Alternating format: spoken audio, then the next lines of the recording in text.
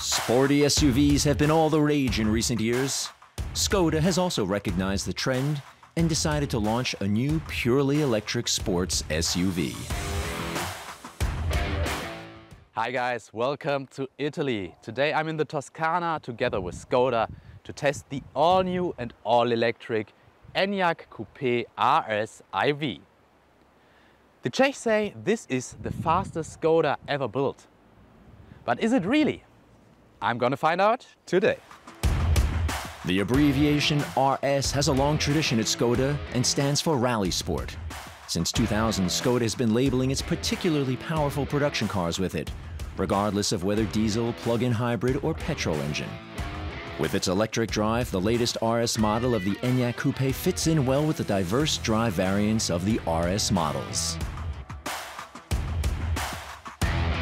So let's talk about the driving, and I have to say 299 horsepower and 460 Newton-meters of torque are pretty solid numbers for an electric SUV. And you can really feel it if you hit the accelerator, how the 299 horsepower are working here. That's a lot of fun.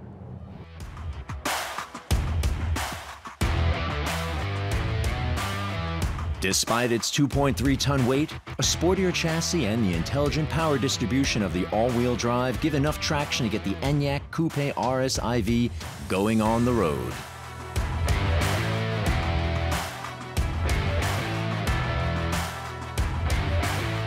So 6.5 seconds from 0 to 100 and 180 kilometers top speed. I have to say, it's not the most impressive numbers you get here, but they are not bad as well. The Skoda Enyaq Coupé RS IV is powered by electric motors on the front and rear axles, which together produce 220 kilowatts of power. So when you drive on a twisty road here in Italy, you can feel that the car is really much fun here. Because when you hit the accelerator, you get instant power and instant torque, which a combustion engine will never give you. So you can accelerate out of a corner like this and have a lot of fun. The Enyaq comes with all-wheel drive as standard and has a claimed range of 545 kilometers with a 100% charge. When the street is good, you can feel that the Enyaq is really comfortable and smooth. But if there are some holes and bumps in the street, you can feel the 21-inch wheels working, and this is not that comfortable, I would say. With the new Coupé, Skoda hopes to continue the Enyaq success story. It was built on Volkswagen's MEB platform, like the VW ID.5 and the Audi Q4 e-tron Sportback. But in terms of price, the Enyaq Coupé RS IV is almost 4,000 euros more than its sister model, the VW ID.5 GTX. So let's talk about the design, guys. And I have to say, usually I'm not the biggest fan of a SUV as a coupé. But I have to say, this Enyaq really looks great to me. I think it looks futuristic with this matrix LED headlights and the crystal face, as Skoda calls it. And I think the Mamba Green also fits the car really well. So all in all, I have to say the design is pretty nice. The biggest differences between the RS and the normal Enyaq are that the trunk holds up to 570 liters, 15 liters less than the non-coupé version. The cockpit is the same as the regular Enyaqs. The RS version stands out through the RS logos on the steering wheel and seats, as well as green decorative stitching and piping. So let's talk about the inside of the Enyaq Coupé RS IV. And I have to say, I really like the big screen here and the materials they used. It's almost like Alcantara leather all over the place. Then you got, of course, a little bit of hard plastic on the doors as well. But I think for a car like 57,000 euro, this is pretty perfect.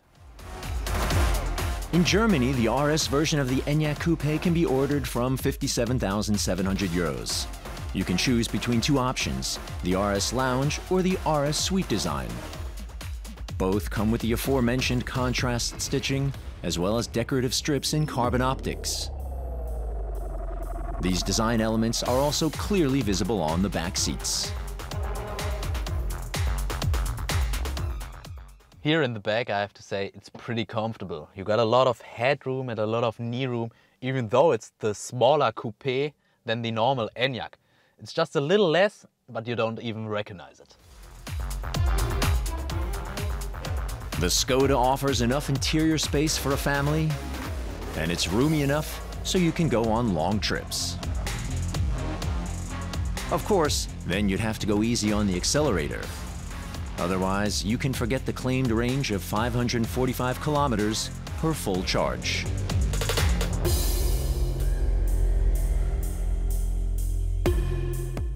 So guys, what's my final verdict on the Enyaq Coupé RSIV? I have to say, it makes a lot of fun driving here in Italy on these twisty roads, and you see that the electric SUV will perform pretty well here. All in all, I have to say, it's the sportiest Skoda nowadays, but you can still improve it in some points to make it even quicker and sportier.